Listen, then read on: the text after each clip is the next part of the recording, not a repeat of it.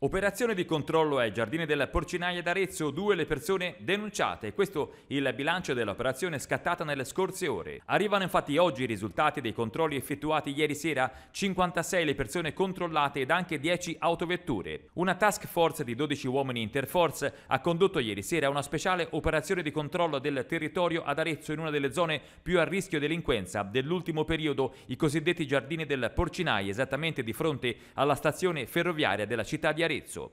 Intorno alle 19 di ieri sera si sono portate sul posto gli agenti della Guardia di Finanza di Arezzo e della Polizia di Stato con anche gli addetti dell'ufficio immigrazione e poi ancora squadre di uomini dei carabinieri con le unità cinofile e di vigili urbani del comando provinciale aretino. Nel corso dei controlli è scattata una denuncia per una persona trovata sul territorio ma irregolare perché proveniente da un paese extracomunitario. Un'altra persona identificata invece è stata segnalata perché trovata in possesso di droga per uso personale. Nel mese di giugno poi si dovrebbe aprire il cantiere dell'amministrazione comunale per il restyling della piazza, un momento che il sindaco della città ha descritto come ulteriore deterrente per le presenze di spacciatori e di coloro che più volte hanno creato scompiglio e preoccupazione tra residenti e commercianti, soprattutto nelle ultime settimane.